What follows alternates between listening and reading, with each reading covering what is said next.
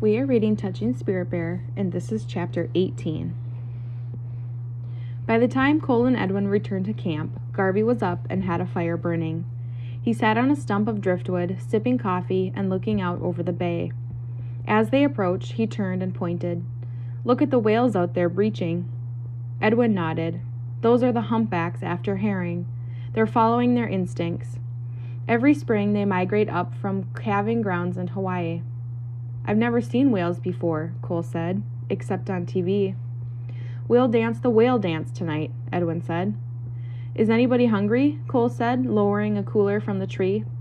He dug through the food for a box of cold cereal, retrieved a jug of water, then mixed some powdered milk and began to eat. Edwin eyed Cole wolfing down the cereal. You might want something more than cold cereal to work on." "That's all I usually eat for breakfast. If you guys want something different, fix it yourself." Edwin and Garvey both helped themselves to bowls of cereal. "Suit yourself. You're the one working, champ," Garvey said. "Aren't you helping at all?" "We'll show you what to do," said Edwin, "but every ounce of work is going to be yours." "But I can't nail with my bad arm." "Then learn to use the other arm," Edwin said. "If you build the cabin well, you'll stay dry and comfortable. Build it poorly, and—" Edwin shrugged. "It'll be a long winter. I built the last shelter for you, and I built it well. I still feel hurt from what you did. If you burn this cabin, you only hurt yourself." Edwin handed Cole a pair of leather gloves. "Here, these will keep you from getting blisters." "I might have a bum arm, but I'm not a wimp," Cole said, setting the gloves aside. "Your choice," said Edwin, as he began showing Cole how to lay out the frame for the cabin. By mid-morning, Cole had connected 4 squared beams and set them on large rocks that served as the foundation. He nailed planks to the square frame. These he covered with plywood flooring, making a large rectangular platform, roughly the size of his room at home. Each nail he drove took about 10 swings using his left hand, but gradually his swings got better. As he worked, his stomach growled for food, but he wouldn't admit he was hungry, not in front of Edwin and Garvey. The two sat around the fire, watching and offering suggestions. Everything had to be just right. The sun was almost overhead when Cole finally had to stop for lunch. He was starved and felt half dead as he built up the fire and dug out spaghetti noodles and a can of sauce. He put them into a pan, which he balanced on a rock in the fire. "How come everything has to be so tight and exact on the cabin?" he asked. "I'm not living here my whole life." "About 10,000 mice are hoping you build it loose," Garvey said. Edwin motioned to the north. "When the first winter storm comes with 50-mile-an-hour winds, you'll know why." After their meal, Garvey showed Cole how to lay out wall panels on the ground. By now, big blisters had formed on Cole's hands, and, with a sheepish grin at Edwin, he pulled on the leather gloves. "Go ahead, say I told you so," he said. "Pride has no place on this island," Edwin answered. By late that evening, when Garvey suggested he stop work for the day, Cole's hunger again gnawed at his belly. "How about some more cold cereal?" Garvey said. "Real funny," Cole said, pulling out hamburger from the cooler. "Some of us have been working." The smile on Garvey's face irritated Cole as he pulled the gloves off his sore and blistered hands. He examined his work. All 4 wall panels lay ready to be lifted into place. There was space for a door and 1 small window facing out toward the bay. It still bugged Cole that Edwin and Garvey wouldn't help with anything. He made up 3 hamburgers, but deliberately put only 1 in the pan to cook. Edwin and Garvey watched him as he ate his burger. When Cole finished, he yawned. "I'm beat," he said. "There's the hamburger if you guys want some. I'm going to bed." "You'll cook for everyone," Edwin said, "and then we will all dance." "Do you need your shoelaces tied too?" Cole mumbled as he returned to the fire and began cooking again. "Make us a feast," Garvey said, "not just food." Grudgingly, Cole cooked the last 2 hamburgers, covering them with mushrooms, onions, and cheese. He walked out away from camp while Edwin and Garvey ate. After supper, Cole washed the dishes at the water's edge, gingerly rubbing gravel on the plates to clean them. The raw blisters on his hands stung like fire. It was dark when he returned to the fire and flopped down wearily on a stump. Edwin had stoked the flames into a bright blaze. Now we dance, he said. He stood and walked close to the fire. All around us there are powers. There are animals like the whale, the bear, the wolf, and the eagle. There are powers like the sun and moon and seasons. And there are powers inside of us like happiness and anger. We can feel all of these and dance to them. They all have much to teach us. Today we saw the whale, so tonight we'll dance the whale dance. Each of us will tell what we learned from watching the whale. Edwin curled his arms over his head, imitating a whale's head, and began to pace around the fire, dipping his head up and down as if breaking through the waves. He exaggerated his motions, ducking and diving, lost in his make-believe world. After 10 minutes of moving around the fire, he slowed to a stop, then sat down. Next, Garvey stood. In his own way, he began moving around the fire, jumping up and to the side to imitate a whale breaching. He made exaggerated expressions with his face. Around and around the fire he moved, finally slowing until he sat down and rested peacefully on a log near the flames. He looked up at Cole. "Your turn." "I don't know how to dance," Cole said. "It's not something you learn," Edwin said. "Feel it. Become a whale and learn what it has to teach you." Self-conscious, but also aware of the warning in Edwin's tone, Cole stood and began circling the fire. He bent at the waist and moved with jerky motions, trying to pretend he was gliding through water the way whales in the bay had. He kept looking over at Edwin and Garvey, imagining how stupid he must look circling the flames. He was glad nobody from school could see him. Gradually, he moved faster, trying to imagine a whale migrating thousands of miles, being led by instinct. Lowering and rising, Cole wandered off away from the fire, then pretended the fire was the goal of his long migration. On his way to the fire, he leapt back and forth, chasing schools of fish. Nearing the flames, he closed his eyes and leaped high into the air to breach. He landed on his hands and feet. For a few moments he stared into the flames, then sat down. He held his blistered hands tightly to his stomach. After a time of silence, Edwin said, "The whale is graceful and gentle. Tonight I learned those things." Garvey nodded and said, "The whale is also smart and powerful. That is what I learned from my dance."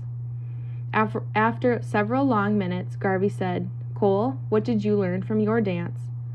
Cole had been thinking. "A whale migrates, but it doesn't have a home." He picked up a small stick and traced it in the dirt. "I feel like a whale," he said softly. When nobody spoke for several minutes, Garvey stood. "This has been a good day," he said. "Now it's time to hit the sack." He turned and handed Cole a tube of ointment. "Use this on your blisters before going to sleep, and make sure you put a tarp over the firewood or it will get waterlogged by morning." "Thanks," Cole said. He turned to Edwin. "What would a dance of anger be like?" "That's the hardest dance of all, because you face your anger and you release it." "Will we do that dance some night?" Cole asked. "You'll do that dance alone after Garvey and I leave. You'll do that dance only when you're ready." Unlike the night before, Cole had no trouble falling asleep. He slept hard, waking only to shift positions on the rocky ground. With first light, Edwin again woke him by shaking his shoulder. "It's time to go to the water again," he whispered. Cole rolled away from Edwin's hand. "Can't we skip just one day?" he groaned. Edwin shook his shoulder again. "Not until your anger skips a day." "Why doesn't Garvey join us?" Cole argued. "Maybe he's not angry." "Does that mean you're angry if you're going?" "It means I'm going to get angry if you don't get your butt up." Grumbling, Cole crawled stiffly from his warm sleeping bag. This morning his hip and arm hurt so bad he almost cried out. It felt as if cement had hardened in his joints. Cole looked out into the gathering light and the steady drizzle. The last time he saw this kind of steady drizzle, he had been fighting for his life. Now he was going swimming in a freezing pond. He couldn't believe this was real. As Cole stepped from the tent, Edwin handed him a rain jacket. Without speaking, the two left camp and hiked to the stream in the shadowy dawn. From there, they once again entered the water and waded up the edge of the stream until they reached the pond. Edwin crawled under a large spruce tree and stripped off his clothes. "Place your clothes near the trunk to keep them dry," he said. They would stay drier if I left them on and stayed out of the water, said Cole as he began undressing. Soon he and Edwin sat together on the rocky ledge. Edwin made no effort to speak. How long do we sit here? Cole asked impatiently. Until your mind is clear and you have a choice between anger and happiness. I'm not mad today, said Cole. My head's clear and I feel like I have a choice right now. Then sit here until you're numb, Edwin said, his voice edgy. Each time it gets easier. Someday you'll want to get up and come here. That'll be the day, Cole grumped, shivering. He felt his skin growing numb and his breath cooling. Finally, Edwin stood as if some invisible timer had gone off in his head. Without rushing, he returned to shore. Cole followed gladly. I can't wait to get back and start a big bonfire, he said as they toweled off. This morning, you'll take time to meet your ancestors first, Edwin said in his matter-of-fact voice. Do what? Edwin didn't answer. He finished dressing, then walked toward the rocky slope beside the pond. As he angled along the bottom, he searched the ground. Suddenly, he stopped over and picked up a rock the size of a bowling ball. He ran his fingers fondly across the rough surface as if he had touched the rock before. What are you doing? Cole asked. Touching my ancestors. You're too weird, Cole said. Edwin handed the rock to Cole. What do I do with this? Asked Cole. Just follow me. I'll explain. Edwin started up the rocky slope. Trust me. How far are we going? Cole asked. Edwin continued up the long slope. Grumbling, Cole followed. As they walked, Edwin spoke. Your life isn't an accident. Many generations of your ancestors struggled through life, learning lessons, making mistakes, just as you have. Each generation passed on to the next what they learned and all they become. After several hundred feet, Cole's right arm ached from carrying the heavy stone. He stopped and looked back. They were barely halfway up the slope.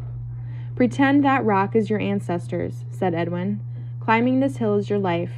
With each step, you carry your ancestors with you, in your mind, in your heart, and in your soul. If you listen, your ancestors reach out from the rock and teach you the lessons of their struggles. Hear your ancestors. Someday, you'll pass those lessons on to others. Cole acknowledged Edwin's words with a weary grunt and struggled on without complaining. By the time they reached the top, he breathed heavily. He was about to drop the rock to the ground when Edwin reached out, took the heavy stone, and set it down carefully. Treat your ancestors gently, he said. Cole shrugged. What are they, wimps? Edwin ignored Cole's comment. I've carried that stone up this hill hundreds of times, he said. This very same rock? Edwin nodded. You mean you carry it back down again, too? Edwin smiled. There's a better way. Once the rock is set down, it changes meaning. Now it becomes your anger. Go ahead, roll the rock down the hill. Roll away your anger. Cole crouched and gave the rock a shove. He watched as it crashed back down the slope. That should make the ancestors dizzy, he laughed. Imagine your anger rolling away, Edwin said patiently. Cole was still chuckling about his dizzy ancestors. He couldn't believe he had carried a rock all the way up here just to shove it back down again. Each time you do this, you'll find more meaning, Edwin said, and you'll learn respect. What do you mean each time I do this? I'm not going to carry that stupid rock up this hill every day. Stay angry if you want. It's up to you. When I was here at your age, I found it was good to carry the rock every morning after my swim. Cole turned to Edwin. What makes you think you know everything that's good for me? Edwin drew in a long, deep breath. I don't. Nobody does. We all search for answers, the same as you. Then why do you keep telling me what to do? Edwin smiled. That's the first intelligent question I've heard you ask all morning. He shrugged. Maybe Garvey and I want redemption for our own mistakes in life. We were never able to help those we hurt. Well, it's my life, Cole said, not yours. We should have stayed in the water longer, Edwin said, heading back down toward the hill, toward camp.